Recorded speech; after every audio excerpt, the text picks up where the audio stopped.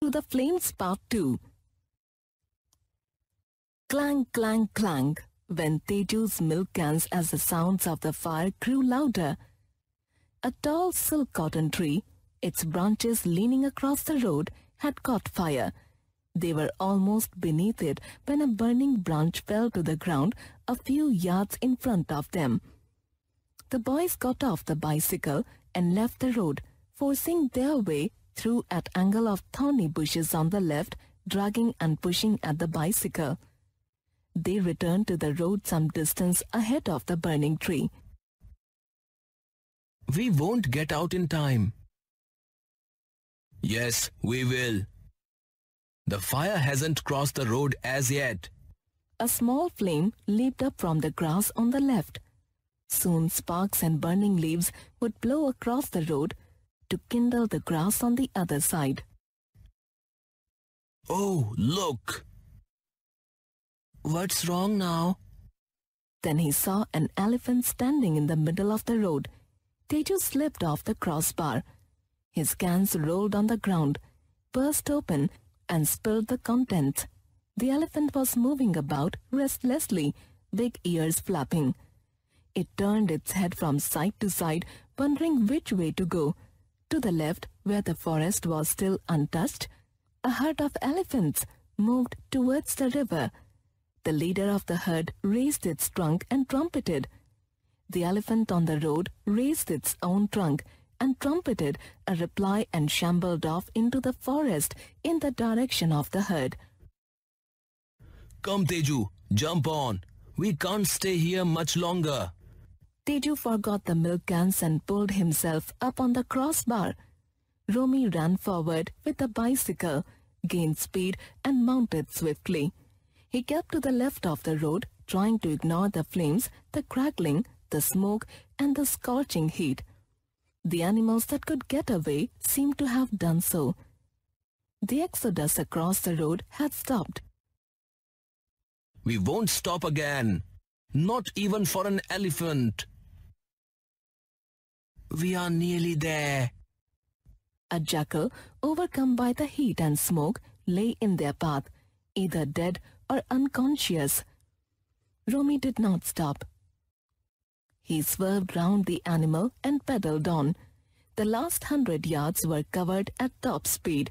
Once out of the forest, they went freewheeling down the sloping road to the river. Look, the bridge is on fire. Burning embers had floated down onto the small wooden bridge, and the dry ancient timber had quickly caught fire. Romy left the road and rode over sand and pebbles. With a rush, they went down the river bank and into the water. The next thing they knew, they were splashing around, trying to find each other in the darkness. Help! I'm drowning! Don't be silly. The water isn't deep. It's only up to the knees. Come here and grab hold of me.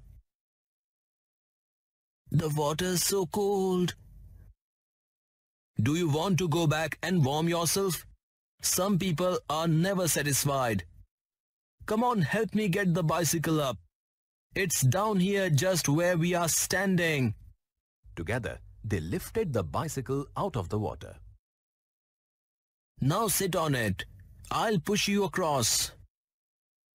We will be swept away. No, we won't. There is not much water in the river at this time of the year, but the current is quite strong in the middle. So sit still, all right? All right. Romy guided the bicycle across the river, one hand on the seat and one hand on the handlebar. The river was shallow and sluggish in midsummer. Even so, it was quite swift in the middle. But having got safely out of the burning forest, Romy wasn't going to let a little river defeat him. He kicked off his shoes, knowing that they would be lost, and gripped the smooth stones of the riverbed with his toes, concentrating on keeping his balance and getting the bicycle and Teju through the middle of the stream. The water there came up to his waist, and the current would have been too strong for Teju. But when they reached the shallows, Teju got down and helped Romy push the bicycle. They reached the opposite bank and sank down on the grass. We can rest now, but not all night. I've got some medicines for my father. He felt in his pockets and found that the pills in their envelope had turned into a soggy mess. Oh well, he has to take them with water anyway. They watched the fire spreading through the forest.